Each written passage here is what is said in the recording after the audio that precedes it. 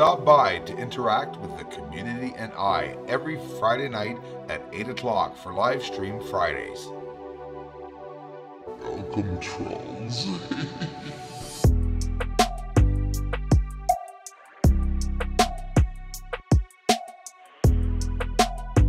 First sees all.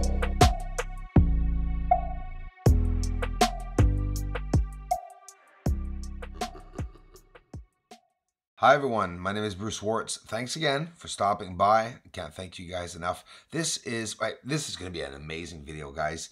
None of the material in this video is any of my footage, just so that you all know.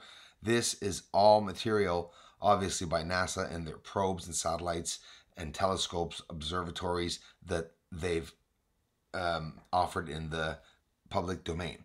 So this is what we're going to talk about. This is Asteroid 2014 JO25. I'll talk a little bit about it and I'll tell you why. It's an asteroid that was discovered in May 2014 by astronomers at the Catalina Sky Survey near Tucson, Arizona. This is a project of NASA's NEO, Near Earth Project Observations Program in collaboration with the University of Arizona. It belongs to the Apollo asteroids, and that's what I want to talk about. We're talking about different classification and characteristics of different types of asteroids and their passage, where they go by, which these cross the orbit of Earth.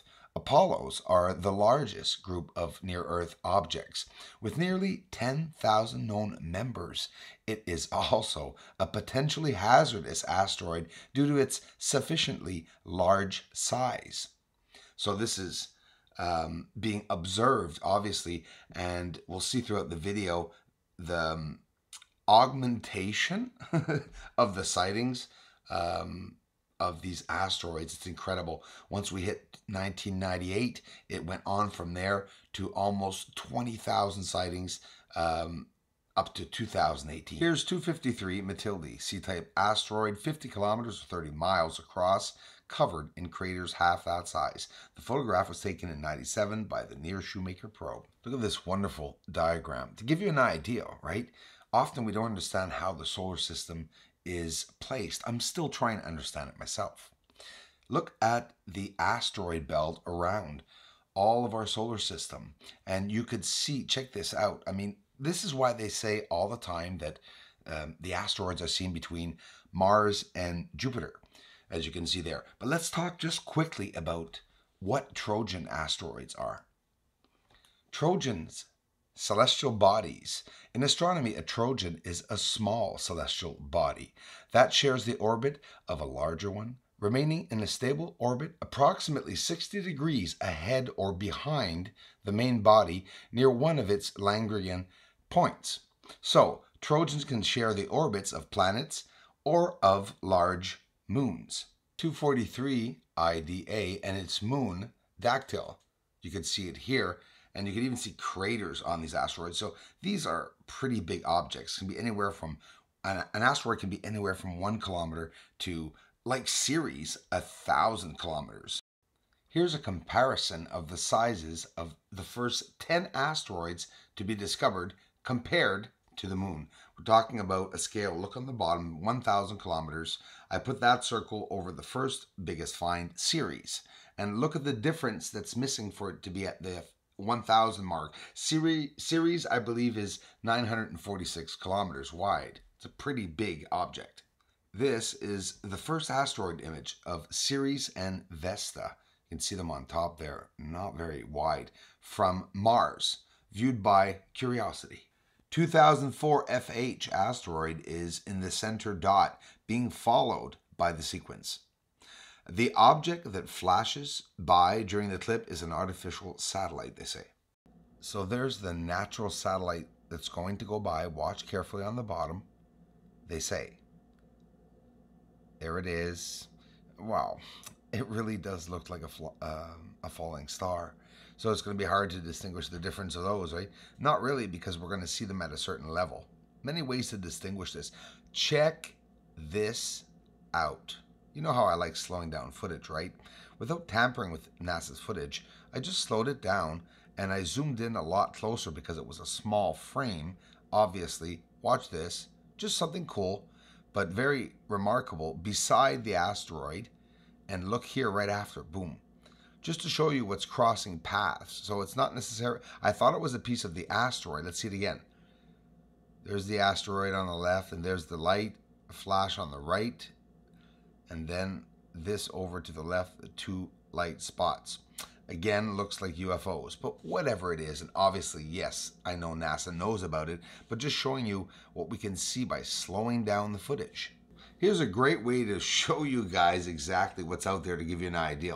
This is an animation of a mapping of near-Earth object positions. So why did they do that, some say? Well, listen, they're not going to show other countries, obviously, either how they're finding it. They're obviously using infrared. But here it is. This is a mapping depiction of the near-Earth objects. NEOs, they call it, N-E-O.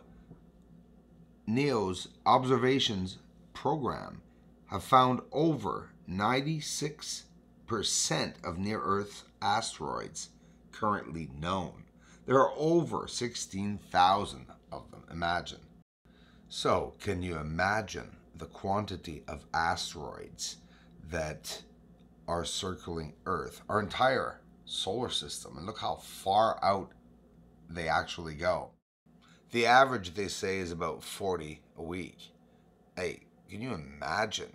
So that's exactly what I'm going to do with my infrared camera, is try to document, it's raining right now, but try to document more of some of the objects that were never found, possibly. I mean, it's awesome trying.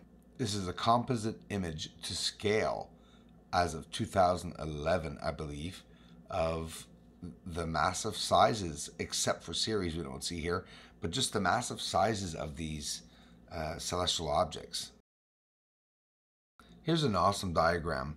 The near-Earth asteroids discovered, so the most recently discovered in 2018, January 8th, and I'm not even sure if there's not another one after that, probably is, because they're finding so many.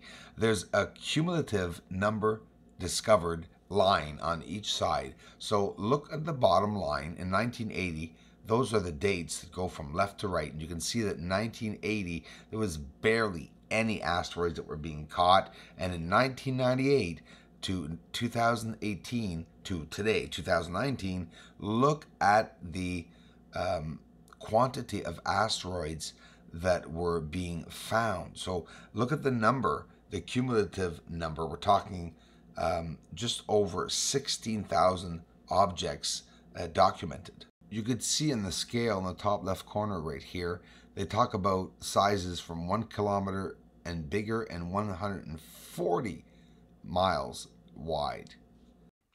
Here we have Vesta on the left, Ceres in the center, and the moon on the right, and it is to scale so that you could see the real sizes of these objects. I mean, wow, we're talking about pretty massive objects. These are called the Big Four, the four largest asteroids. Ceres at 946 kilometers, Vesta 526.4 kilometers, Pallas 512 kilometers, and Hygeia 430 kilometers. Can you imagine that, the size of these objects? You wouldn't want one of those hitting into Earth for sure. But apparently there's an asteroid, an Apollo asteroid around Earth, which would be a very big asteroid that's around Earth. I wonder where it is. I wonder if it's ever been shown before. I'm going to be capturing a lot of asteroids. I want to give you guys an idea of what a big high-tech camera, telescope, infrared can show us. So we're not doing too bad.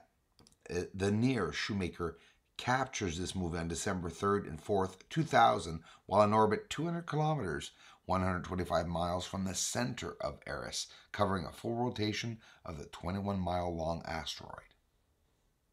This is NEOWISE. First 4 years of data starting in December 2013. Look on the bottom, you see the years go up to 2016 here. And look at everything that's around it. Guys, I'm going to give you an idea of what you're looking at right now. This shows the progression of NASA's Near-Earth Object Wide Field Survey Explorer, NEOWISE, investigation for the mission's first 4 years following its restart in December 2013. Green dots represent near-Earth objects. The gray dots represent all other asteroids, which are mainly in the main asteroid belt between Mars and Jupiter. Yellow squares represent comets. I found this one, guys, for you. This one's really cool. Check the size of the impact. We're looking at the deep impact collision encounter with Comet Tempel, they call it. 8 by 5 kilometers in dimensions, guys. Imagine. The impact flash and resulting ejecta are clearly visible.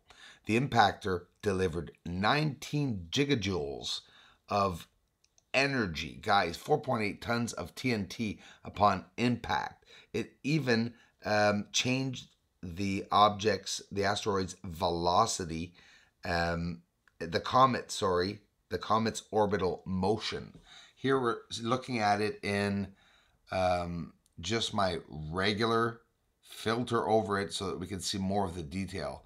This is the X-ray filter. It's amazing to see more of what's going on. Check it out.